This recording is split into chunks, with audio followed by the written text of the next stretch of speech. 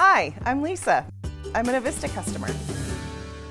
There are ways to save energy almost everywhere at home, even when doing laundry. One way is to only wash full loads. You can wash and rinse your clothes in cold water. Also, when clothes are really dirty, try the soak cycle. You can save energy when using your dryer too. Keep your lint trap clean. Also, never overload your dryer. It takes clothes longer to dry. When I use the dryer, I use dryer balls. They bounce around inside to separate the clothes and they dry faster. I also use my indoor drying rack a lot.